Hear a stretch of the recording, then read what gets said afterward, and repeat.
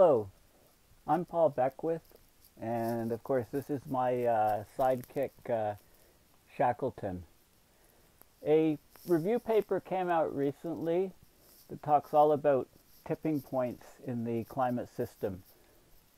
It calls them tipping points if they occur within a decade or two once they're triggered, and it calls them tipping elements if they're more longer term, like if it takes much longer than a few decades for them to roll over. And it discusses, it tries to categorize them in terms of low impacts, high impacts, and the time scale for the impacts to be manifested. So I'll show you one of the key plots or the key diagrams in this paper. So we have high impacts up here and low impacts down here, and we have millennia, timescales for impacts to manifest, thousands of years, centuries, decades. So things like coral reefs, mortality, it's happening now, we could lose most of the reefs in the next few decades. Arctic sea ice is here, the Amazon dieback, boreal forests, so dying of boreal forests and replacement of the boreal forests with deciduous forests, boreal forests moving northward, so it's getting too warm at the low southerly extents of the boreal forests, and they're expanding northward. At the northern extent, they're actually overrunning some of the areas that were tundra and shrublands. Permafrost thawing, and of course there's methane hydrates is a separate issue here. The Atlantic meridional overturning circulation slowdown, ocean current slowdown, ice sheet melt. So this is the ice sheets mostly on Greenland and Antarctica. And up here we have a fairly new one that people don't know too much about, and that's the idea of cloud deck evaporation. So vast clouds that cover the oceans, for example, if it becomes too warm, the mechanisms that maintain these clouds could no longer be there, and these clouds can dissipate, and then we'd have a huge warming very quickly as more sunlight was able to reach the surface of the Earth. So I'm going to discuss all of these sort of tipping points from this paper. So this is the paper here. It's called ESD Reviews. This is the Earth System Dynamics, so it's a review paper, and it looks at the mechanisms, the evidence, and the impacts of climate tipping elements. And the paper came out April 21st, 2020, so it's fresh off the presses. Okay, but before I go into the details of that, this is my website, paulbeckwith.net. Please check it out. This is the last posting on how the climate niche is shifting away from where most of us live. And since I did these videos and discussed this paper, there's a new paper has just come out on how many parts of the world are actually reaching that critical situation of temperature and humidity where people can't survive outside. So I'll discuss that in a future video. This is my Twitter at Paul H. Beckwith, so please check it out if you haven't. And this is a tweet that I just sent out several hours ago. And basically, so here we are. We're right here. This is a Venn diagram. There's all of these different movies. Orson Welles, 1984. Margaret Atwood, A Handmaid's Tale, wrote the book.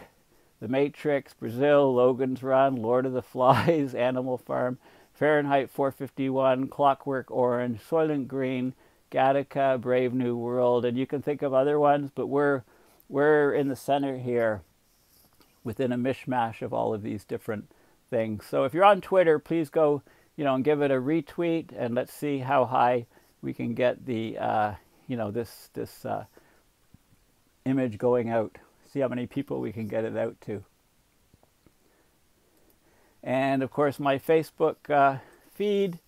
You know, I also have a couple Facebook, a page and a site. So please, you know, follow me. You know, join, check me out.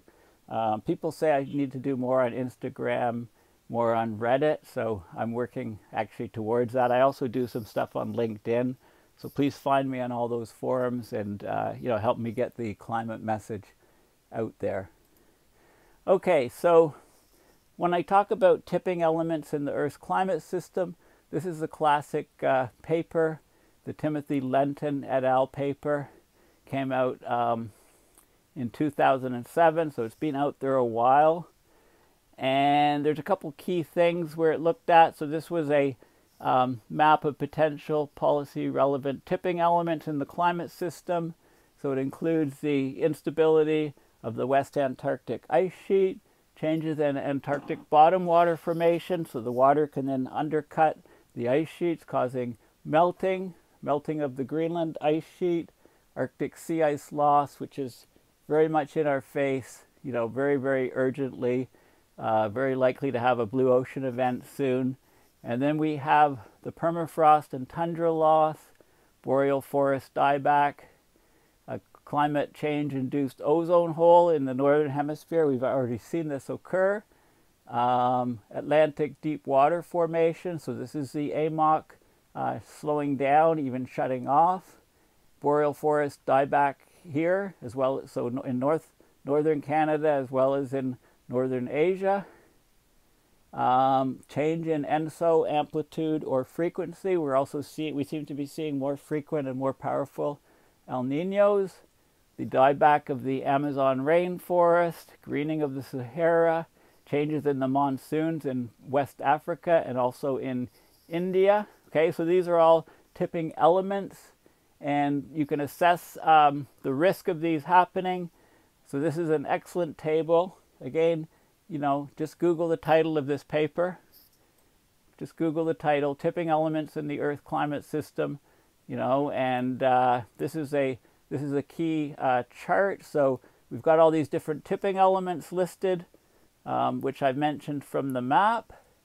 There's the you know, features of the system that change, different parameters that are important, the critical values of temperature or rainfall or you know, that are required to have the element tip, the global warming levels at which we expect these things to occur, the transition timescale once it starts, how long it takes to tip, and the key impacts.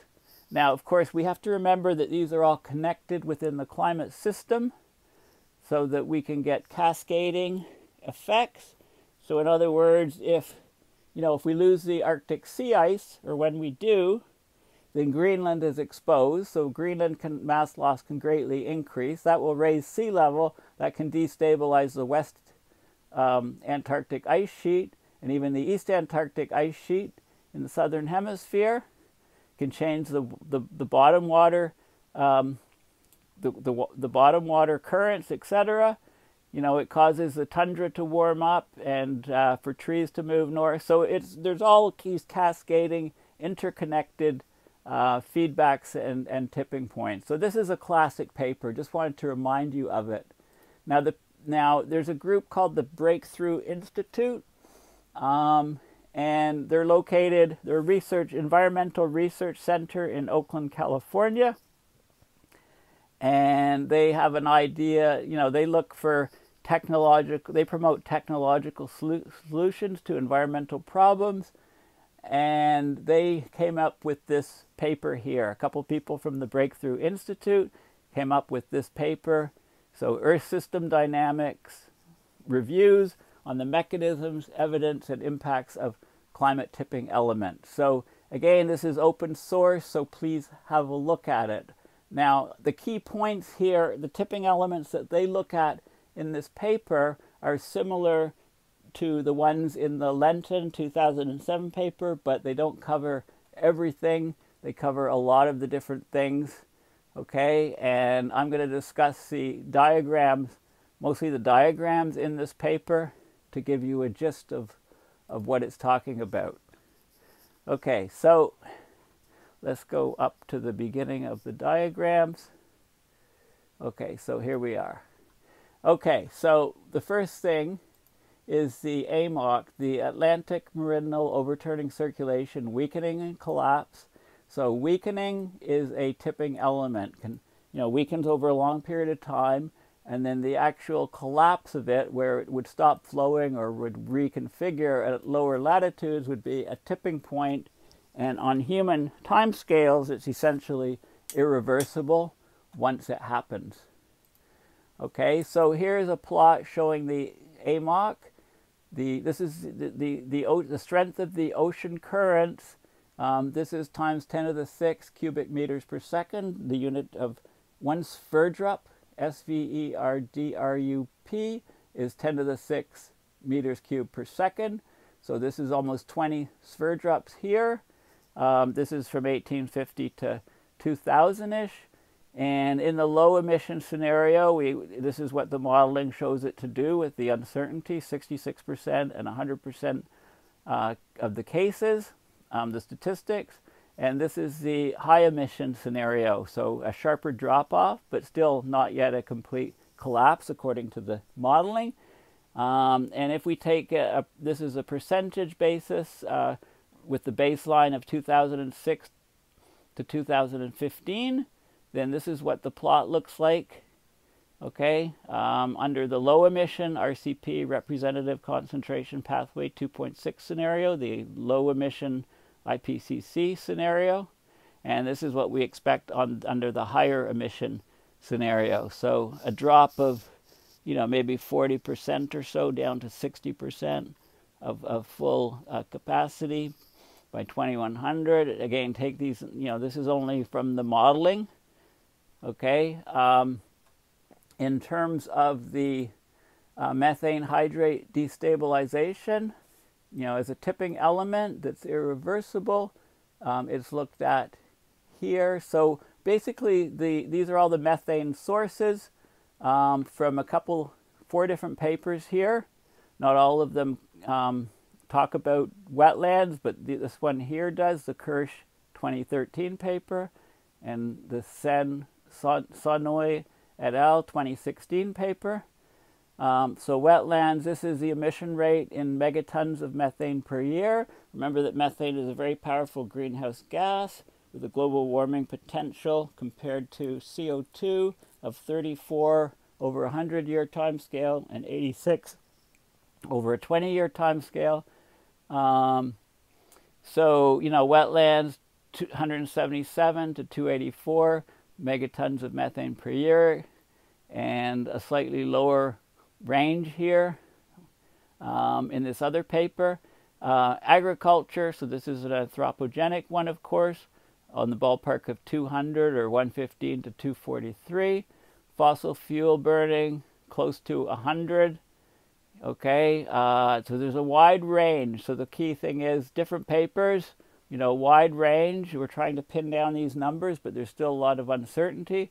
Geological emissions of methane, around 50 odd level, very tiny here. So there's, again, huge range.